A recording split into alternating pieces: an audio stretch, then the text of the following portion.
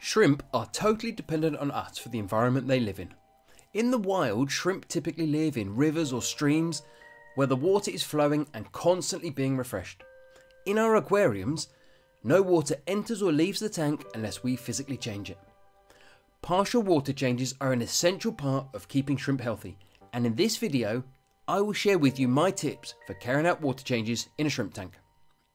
Hello friends, welcome back to the channel. If you're new here, my name is Richard and I'm a fish and shrimp keeper based in the UK. Good quality, stable water is an essential part of maintaining a healthy shrimp tank. When the water quality is stable, shrimp grow faster, show brighter colours and breed more prolifically. In my experience, stable water parameters are better for shrimp than perfect water parameters. Water changes are the best way to keep the shrimp's environment clean, fresh and pleasant to live in. So why do we need to carry out water changes? When shrimp and fish go to the bathroom, their waste is high in ammonia, and ammonia is toxic to aquarium inhabitants. Fortunately, there are bacteria that live in our aquariums, and more specifically our aquarium filters, that convert the ammonia first to nitrite, which is less toxic, then to nitrate. Nitrate is also toxic, but typically only in high concentrations. No matter how good our filters are, they will not remove the nitrates from the water. The only practical way we can lower the nitrates to a truly safe level is through partial water changes. As the name very much suggests, a partial water change means literally removing some, but not all of the water from the aquarium and replacing it with fresh tap water. One of the most hotly debated topics on the internet is how much water you should change and how frequently you should change it. The truth is, there is no one answer that suits every aquarium. Personally, I choose to change about 10% of the water in my shrimp tanks about once a week. I don't bother to measure exactly 10% and I don't worry if I go 8 days without changing it rather than 7.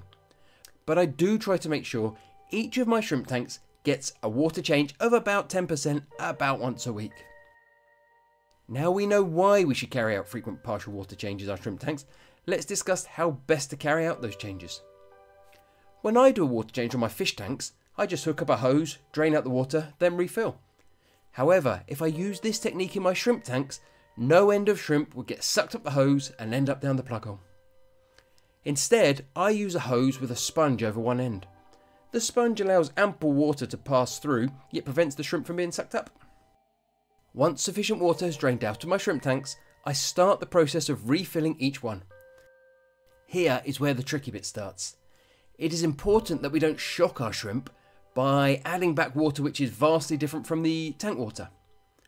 In my experience, water temperature is the most important thing to get right. As I do not heat any of my shrimp tanks, I find they all tend to be more or less the same temperature. The water temperature is essentially the same as the ambient temperature in the room. Before filling the tanks back up, I'll pop a digital thermometer into one of the shrimp tanks. Then try to set the temperature of the fresh water to be about the same. It doesn't have to be exact, within a couple of degrees is usually fine. I like to pour the water back into the tanks carefully, so as not to disturb the shrimp or the substrate too much.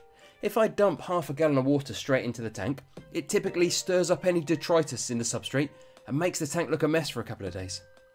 Instead, I will siphon the water from a bucket into each aquarium using a small length of aquarium airline hose. This technique has served me well for several years now.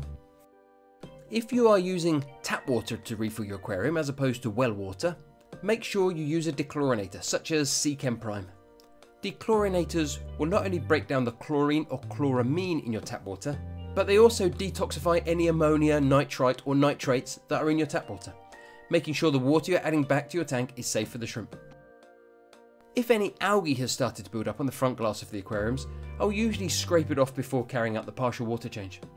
Any large pieces of algae or general detritus that have begun to build up in the aquarium can be easily sucked up the tube, or in larger aquariums, a dedicated gravel vat can be used.